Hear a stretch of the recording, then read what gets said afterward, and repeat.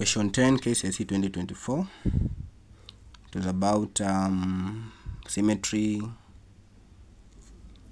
So they wanted you to complete the pattern. You're given this diagram, given the line of symmetry or the mirror line, then you have this diagram.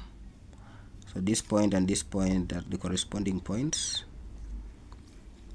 So if this is the line of symmetry and we know that the mirror line divides this object into two equal parts, so you'll have to measure this angle. After measuring that angle, so you can get the other angle, this side, which is equal, then you draw accurately that object. So this object is rotated from this position to this position. So you also have to measure this angle. You have to measure this angle between here and also the angle between the two corresponding points, if it is A and also here prime, so that when you rotate this object it can fit into this object. So for our case here, the angle is 120 degrees if you measure.